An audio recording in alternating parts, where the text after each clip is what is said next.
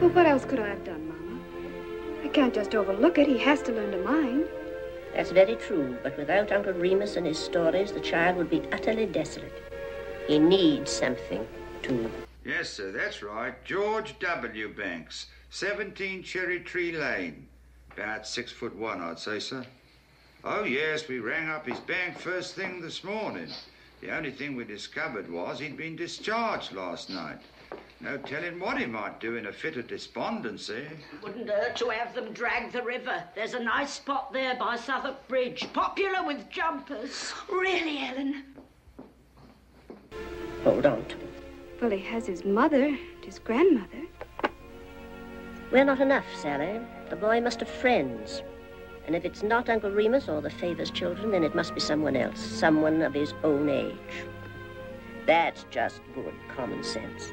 He seemed to have been a fine, stable gentleman, sir. No hanky-panky, if you know what I mean. Or regular habits. I don't know.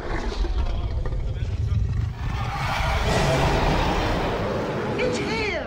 Or something that sounds like him. This is Max. Could we have a little less noise on the premises? I can't make out what the inspector's saying.